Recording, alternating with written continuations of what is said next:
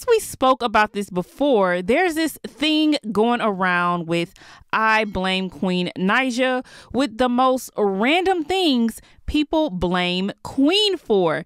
Now, Queen had enough. On Twitter yesterday, someone tweeted, "Y'all, I literally don't feel good and I blame Queen Naija." So Queen responded with, "You don't feel good because you're participating in cyberbullying and God don't like ugly. It's not even a joke anymore. At this point, it's harassment and hate. I would start suing y'all, but there's no point because y'all are broke." Then someone posted an old interaction of Queen telling someone to take a bleach bath. And Queen responds with, "Yeah, I was clapping back at someone for coming at me first, calling me dirty, which you can't see. You gonna let someone talk to you any type of way?" Then someone responds with, "Yeah, because being a colorist is an amazing comeback." Queen responds with, "That's not colorist at all. LOL, a bleach bath doesn't mean bleach skin, idiot. It cleans you." Then Queen says, "I never bullied anyone a day in my life.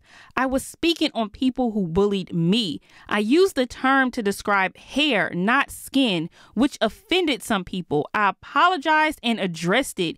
Y'all gonna keep bringing that up forever, and I'm gonna keep telling y'all the same thing." And Queen also says, "To be honest, the term nappy in my case just meant hair was not combed out. My hair is nappy when I don't comb it. So is my kids and my mom and sisters. There's nothing wrong with 4C hair.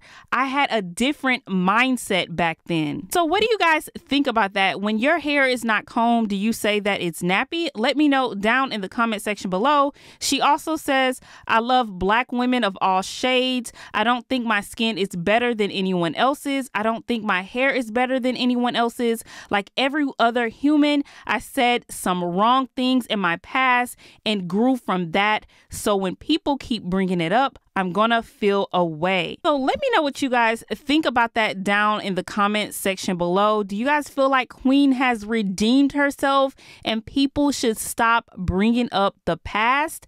Let me know down in the comment section below. Now, I do want to get on to this next topic with Miss De'Ara because my DM was flooded yesterday when De'Ara posted this photo of the stud Jazz holding a pillow with De'Ara's face on it. Now, De'Ara also posted photos of her cousin and the trainer holding the exact same pillow. So is this any more clues as to if De'Ara and Jazz are actually in a relationship? No, De'Ara is not going to let us in on that information right now. But I mean, she's given us enough clues for us to assume what we want to assume with this situation. And I think that they are dating. Again, she's not going to let us know for sure. Seems like they may just be having fun and may not be in a relationship. But let me know what you guys think about that down in the comment section below. Now let's move on to this next topic with Chris Leslie and this whole raffle situation. I posted in a recent video that Chris has been riding around in this car and he has not yet gave the car away, which was supposed to be given away at the end of March. Well, Martin Lewis actually went to rafflecreator.com. Now, I did the exact same thing and got the same outcome because I tried to speak to a representative there and it was nearly impossible to speak with anyone. But Martin took an extra step and he actually created a profile. Now, if you guys didn't know, Chris is stating that he chose a winner, the person hasn't responded to him,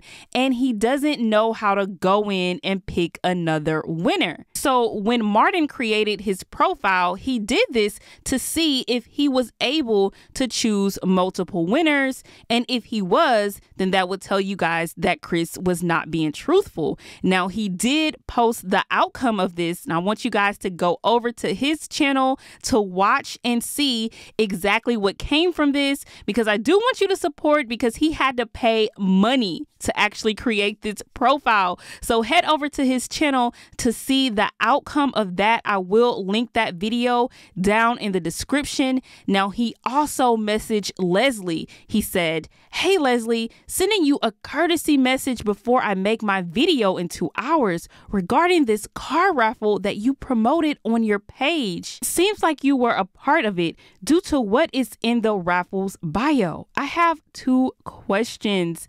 How come a winner has not been chosen yet? Are you going to speak on the situation since you have promoted it on your channel?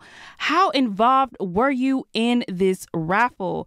Now, Leslie responded with, "Hey Martin, I'm going to address the situation." He also messaged Chris something similar, and Chris hasn't messaged him back. So again, you guys, head over to his channel so you can see the outcome of if Martin was able to pick another winner. But let's move on to this next topic with Naija and Jalyn. I'm not really sure if they officially came out to let everyone know that they are not together anymore, but it's clear to see that they are not. Now, people spotted Jalyn in a TikTok that had people questioning, does Jalyn have a new boo? I actually do cuss a little. Do you? Also, What's your favorite curse word? Probably. So as you can see here, she's in a TikTok with Michaela and 2 other guys. Now, people in the comments were kind of confused as to what was going on here. They were saying things like, wait, she got a new man? Why they broke up? Wait, that's Jay. What? They broke up? Oh, wow. Wait, where is Naija? What an upgrade. She upgraded for sure. Naija punching walls right now. So Jalyn actually did see these comments and she responded with, "That's not my man. It was just a video shoot for Rockstar." Jalyn has been hanging around Michaela a lot. Now, if you guys don't know who Michaela is, she is the ex-girlfriend of Nate Got Keys. Now, they've been out partying with celebrities. They were at Terrence J's birthday party with Tiana Taylor, as well as other celebrities. So let me know what you guys think about that down in the comment section below.